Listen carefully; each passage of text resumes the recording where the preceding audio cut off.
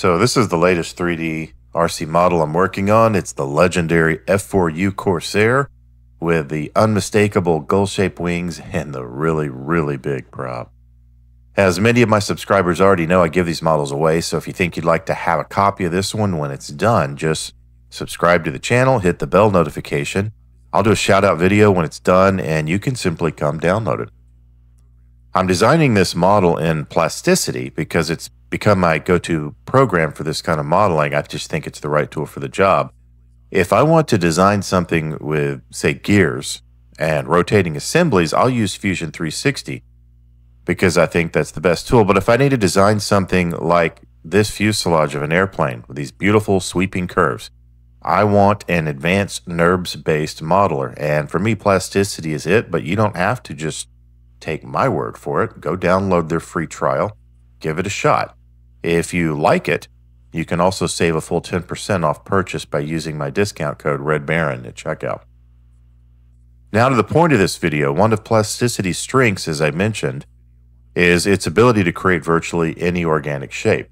And this program is capable of doing incredibly advanced NURBS-based modeling, and one of the things that makes that powerful and really easier to use, in my opinion, is the sketch features in the program. And that's really what I'm going to focus on in this video. An issue that came up while importing an airfoil shape that raised the question about curves. So in this video, I'm going to answer the question, what's the difference between a spline curve and a control point curve in Plasticity? And how it came up is I was downloading an airfoil shape for this model.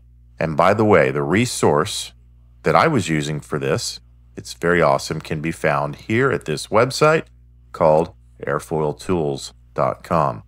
Now, once you find the airfoil that you like, you can download that airfoil shape. I downloaded it as an SVG file, and this downloaded directly into Plasticity. But here's where the problem begins. These airfoil shapes are plotted by many mathematical points, and that makes it accurate, I guess, but it also introduces a problem of curvature. In this particular shape, there's as many as 25 or so plotted points, and they're all connected by line segments. And you can see the intended shape here, and that's great, but this is anything but a graceful, smooth curve that you would want for an airfoil. In fact, look what happens when I extrude it. What you're seeing there is simply a bunch of facets, hard-edged facets. So let's talk about curves, and we're going to talk about spline curves first. In Plasticity, a spline curve is drawn by clicking along a path that you want. Now, every click creates an anchor point directly on that curve, and the curve then smoothly passes through each of these points to the next one. Now, this makes it great when you want to define a very specific outline, maybe tracing over a sketch or matching a profile from a reference image. What you see is exactly what you get. The curve goes exactly through the point you pick. Now let's look at control point curves.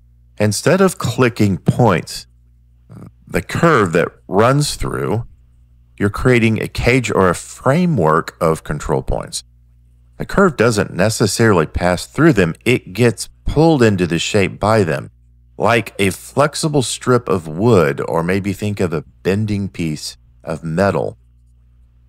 And this method, it's usually smoother, it's easier to adjust, and especially when you're trying to get free-flowing surfaces, like the shape of a wing airfoil, or a car body, or really any organic shape.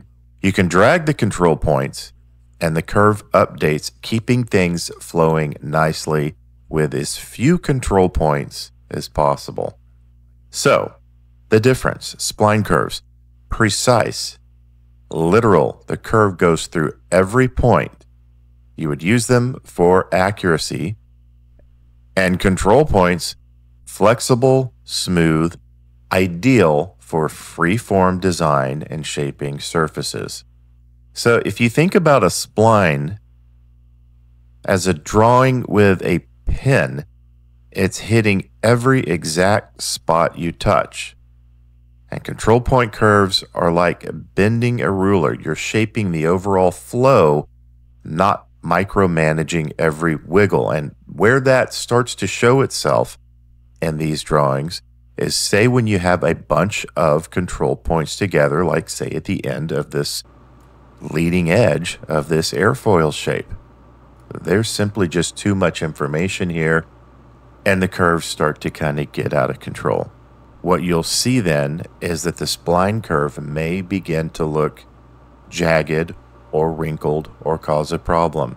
So the solution is to edit them, or even more ideally to remove some of those points. And once you start doing that, you're kind of getting yourself back to a control point, which is where I tend to gravitate when I do this. So that's pretty much it for this entry-level video. If you liked it, guys, please give me a like. And also remember, if you'd like to have this model, please subscribe, hit that bell notification. When it's done, you will get notified of it, and you can just download it. Also, guys, give me some comments. I want to know what it is you'd like to see. Other than that, thank you for watching.